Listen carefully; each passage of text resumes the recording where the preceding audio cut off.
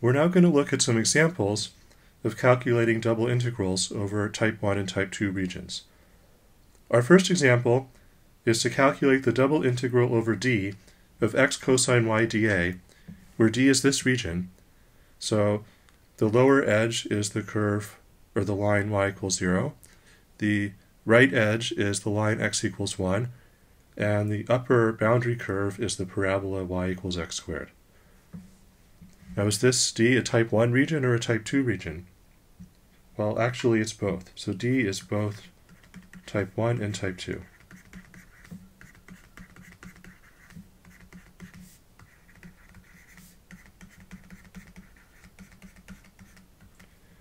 So it's type 1 because x goes from 0 to 1, and for any given value of x, if we look at the possible y values, then those comprise a single interval.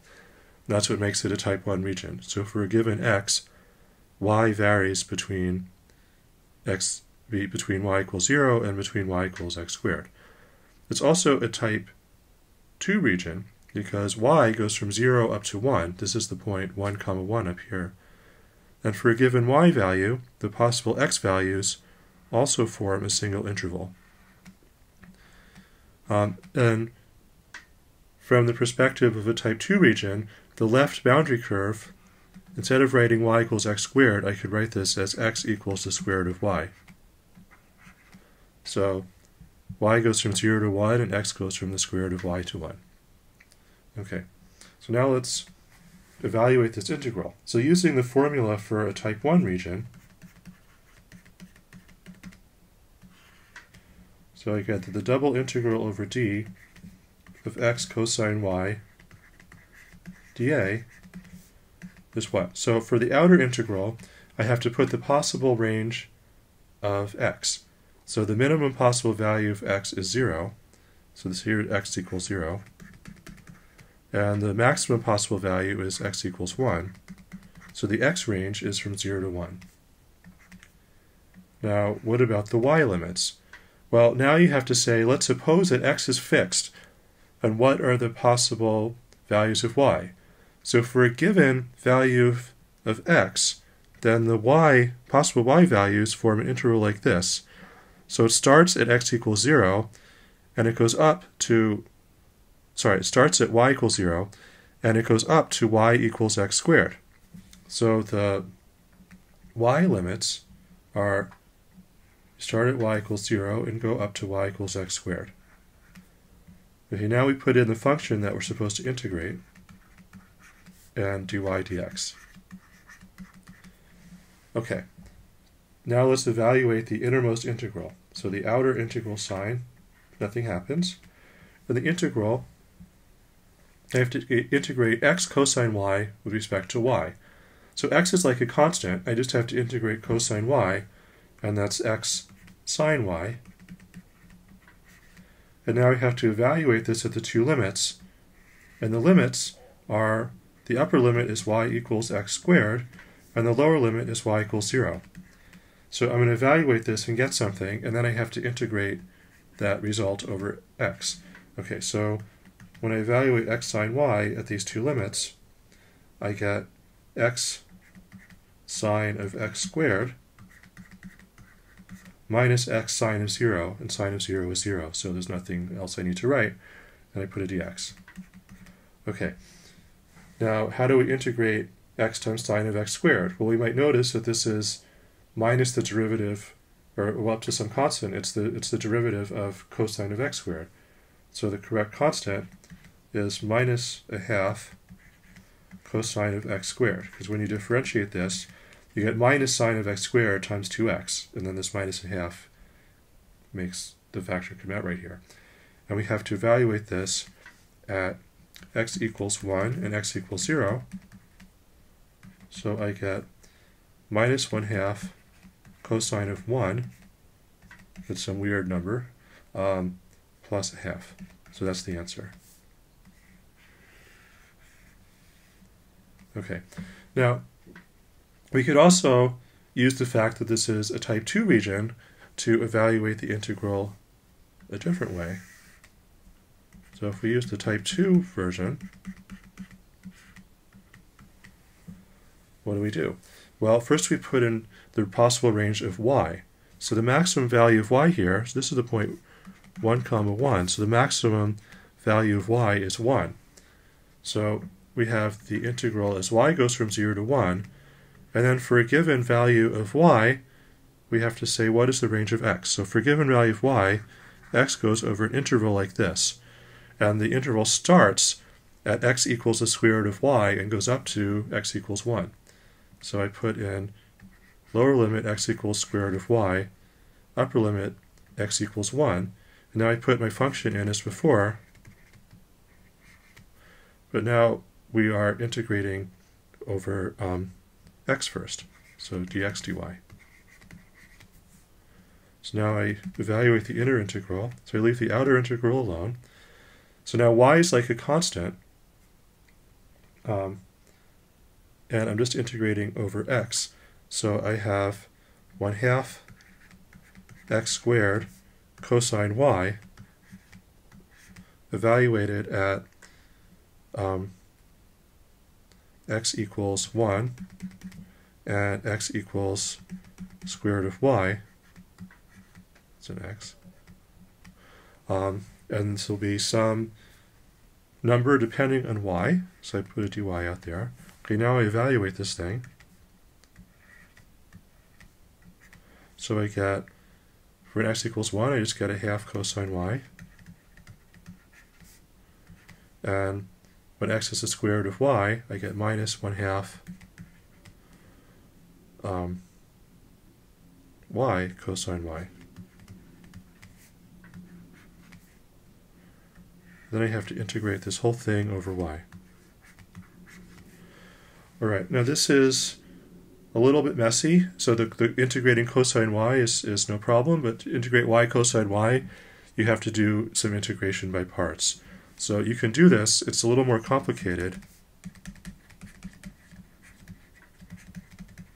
but if you do it and come out alive, you should get the same answer as we got over here. But in general, if a region is both type 1 and type 2, then often integrating it in one direction is easier than integrating it in the other direction. Sometimes even one of the ways to integrate is essentially impossible using any functions you've ever heard of, and so you have to switch the order and integrate it in the other direction. We'll see some examples of this as we go along. Okay, so here's our next example. Our next example is to calculate the double integral of xy dA over this region D. So D is a quarter of the unit disk. Okay, so we have to get the correct limits here. So again, this is both type 1 and type 2, because if you fix a value of x, then the y values form a single interval, so that makes it a type 1 region. And if you fix a value of y, then the possible values of x form a single interval, and that makes it a type 2 region. In fact, there's sort of a perfect symmetry between x and y here, so the calculation is going to look the same no matter which way we do it. Let's do it the type 1 way.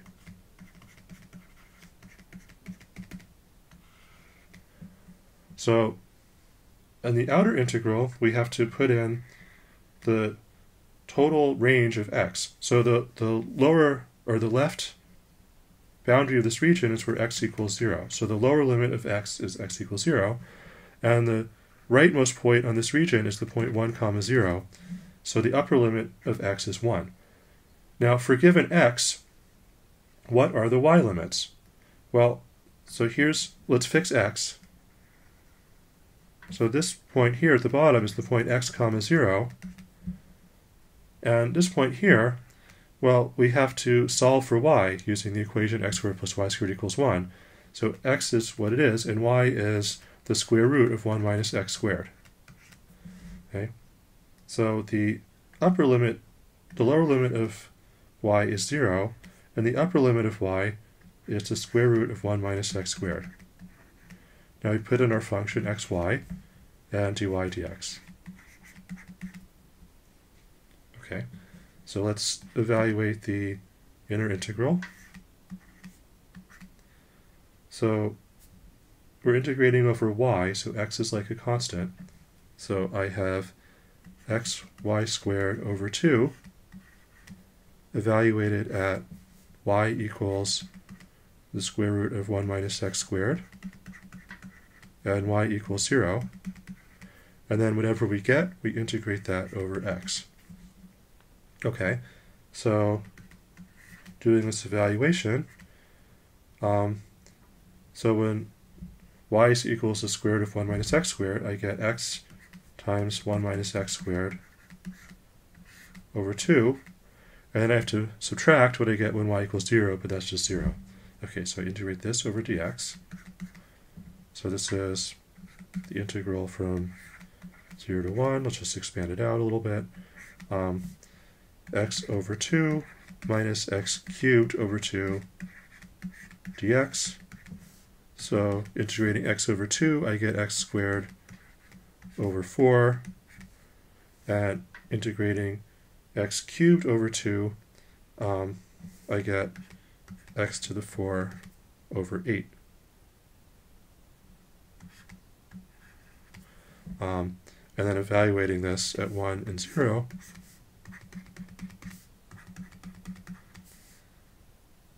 I get x equals 1 gives me a fourth minus an eighth. X equals 0 gives me nothing, so this is an eighth. And as I said, you could do this as a type 2 integral, and then the calculation would look exactly the same. Just everywhere you see the letter x, you replace it with the letter y and vice versa. Okay, let's do one more example. So the third example is to evaluate this iterated integral.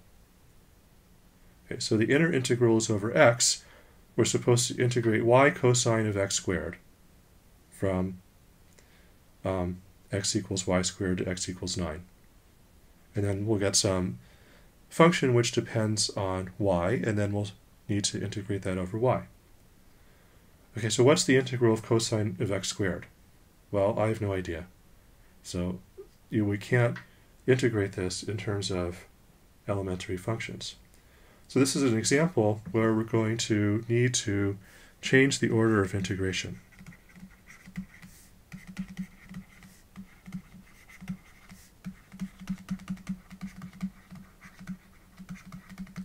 So maybe if we integrate over y first instead, it might be more manageable. So to change the order of integration, we have to understand the domain that we're integrating over.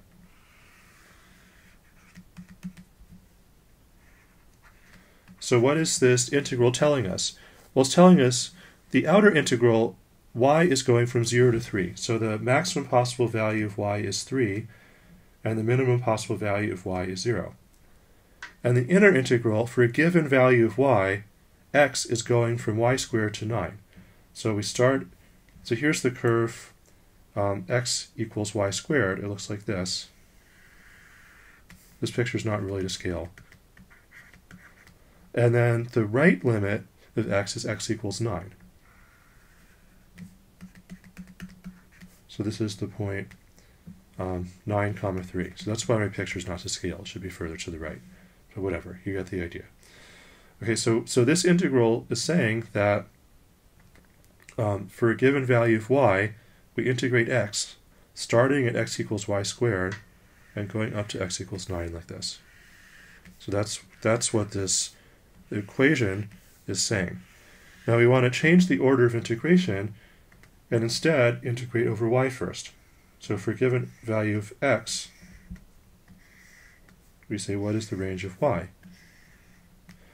Well, so the lower limit here is y equals 0. And the upper limit, well, instead of writing this as x equals y squared, I could write this as y equals the square root of x. So we can change the order to write this as the integral as x goes from 0 to 9, and y goes from 0 to the square root of x of y cosine of x squared dy dx. Okay, now this inner integral is fine because the cosine of x squared which we don't know what to do with, is now a constant. So I just have to integrate y. So this is the integral from 0 to 9 of y squared over 2 cosine of x squared evaluated at y equals the square root of x and y equals 0, and then integrate that whole thing over dx. Okay, so doing this evaluation, when y equals the square root of x, y squared is x, so this is x over 2 cosine of x squared, and then when y equals 0, I just get 0. Okay, so now I have to integrate this over x. Okay, now we're happy, because now we see that this, up to some constant, is the derivative of sine of x squared. Because now, instead of integrating cosine of x squared by itself, which is basically impossible, we're now integrating cosine of x squared times x, which we can do. So this is going to be sine of x squared over 4, right? Because when I differentiate this, I get cosine of x squared times 2x. Okay, and now I evaluate this at x equals 9 and x equals 0. So at x equals 9, I get sine of 81 over 4. So it's some weird number. At x equals 0, I just get 0. So this is our final answer, sine of 81 over 4.